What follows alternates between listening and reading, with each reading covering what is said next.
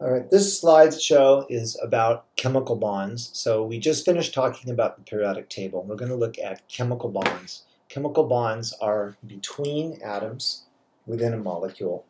And we'll compare this to intermolecular forces. Intermolecular forces we'll talk about on the next slide. But a chemical bond is between atoms within a molecule. Breaking and forming them is called a chemical change. And of course, in a chemical change, you make new substances. If we look over to the right, you can see and this is an example of a chemical change, hydrogen and oxygen becoming water. That you can see that the bonds between the hydrogens have been broken, as have the bonds between the oxygens, and the new bonds have been formed to make new substances. Intermolecular forces are much weaker, first of all. Breaking and forming these are a physical change. It's between molecules. So phase changes are a good example. Remember, in a phase change, like boiling water, it's the same molecule. We're not going to go into a lot about intermolecular forces in this class, but it's kind of fun to talk about it here. So if we look at, this would be liquid water. When it boils, the water molecules' interactions here break, and then the water molecules are just free to move about when they become a gas. But you can see here that they're no longer interacting. But the bonds between the hydrogen and the oxygen have not been broken. So we don't have any new stuff. Basically, there's three types of chemical bonds: ionic, covalent, I call it purely covalent, the textbook's going to say covalent, and polar covalent.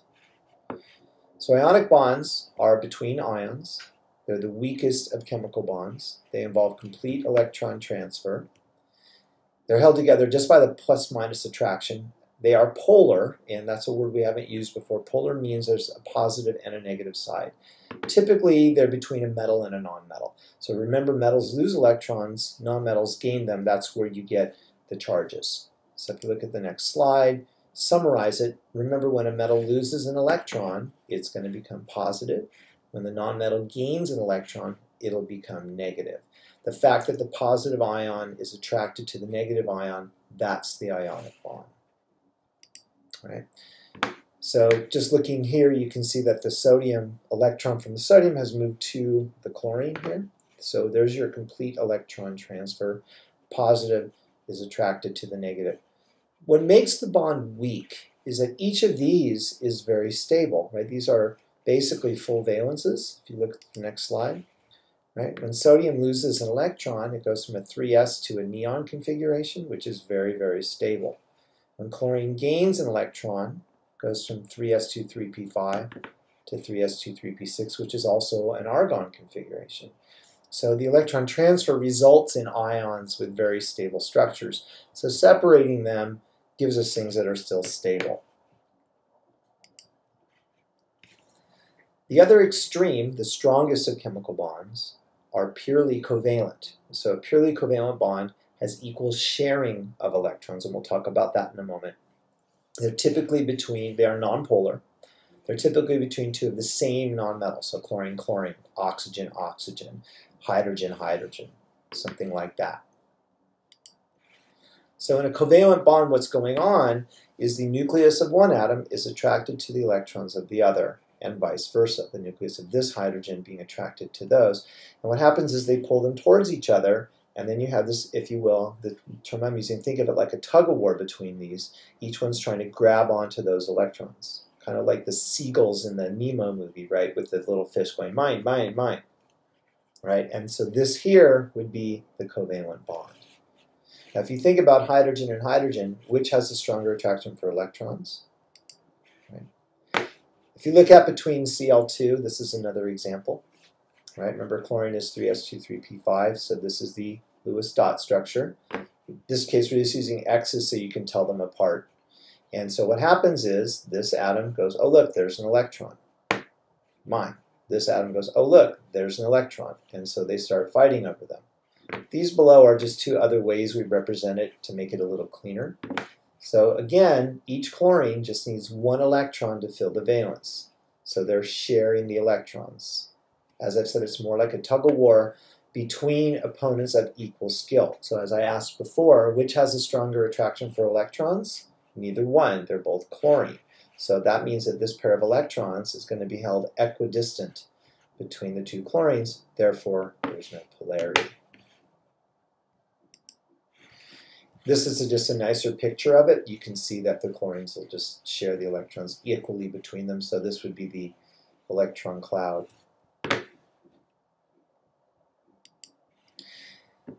Interestingly, if we remember, we looked back at when we were talking about ionic bonds, we said if you break them up, you get things that are very stable. So they both had noble gas configurations. If we were to break this bond right here, or looking back here, right, back 2 slides, if we broke this bond here, right, we would end up with these 2 things. Those 2 things are called radicals. So a 7-electron species is called a radical. And this is very unstable because it's an S2P5 configuration. Right? S2P5, 7-electron species. Now, it only needs 1 electron to fill its valence. That means it's reactive. But it's not enough just to want 1 electron. If you look at where chlorine is on the periodic table, it's in the upper right-hand corner, which means it has a very strong attraction for electrons. So not only does it want 1 electron, it's good at getting them.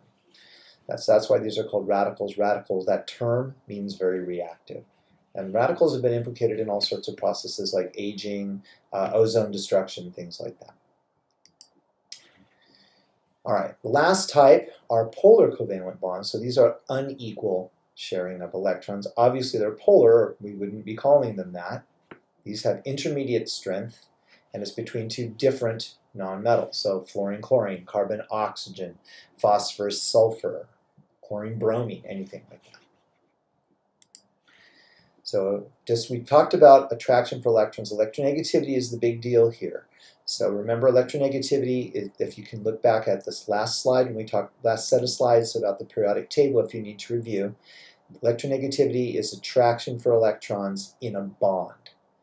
But it's still attraction for electrons. So attraction for electrons, remember, varies across a row. It increases, down a column it decreases. So the upper right-hand corner are the more electronegative atoms. So just to look at an example, oxygen is more electronegative than hydrogen.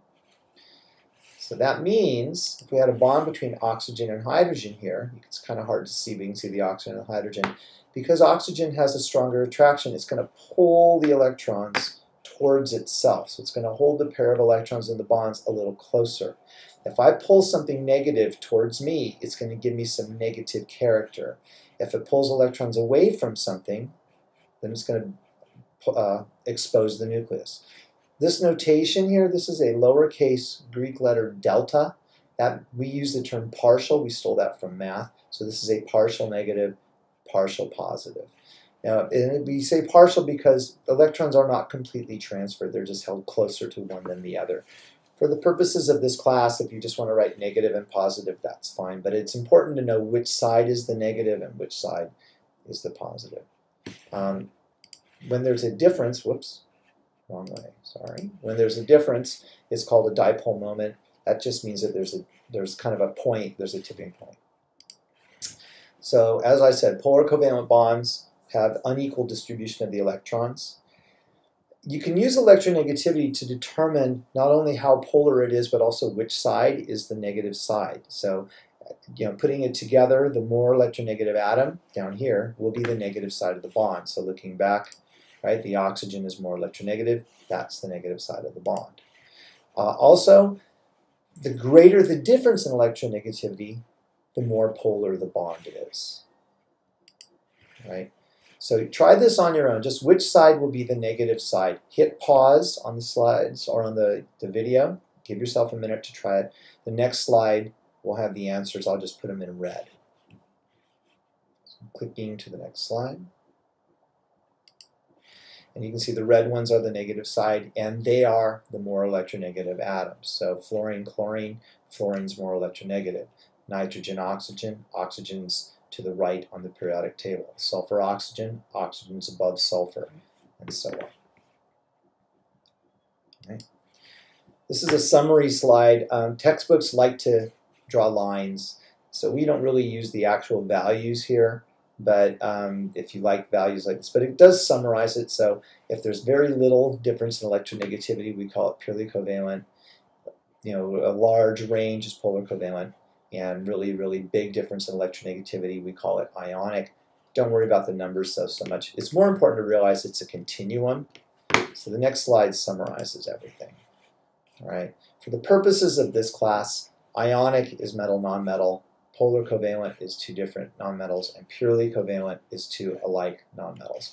And also just a couple other review things. Metal, nonmetal, right? Ionic has ions, they're polar. Polar covalent are of course polar. The more electronegative element is the negative side, and purely covalent bonds are nonpolar. So that should summarize everything for this material. The next set of slides is going to be nomenclature. Have a good one.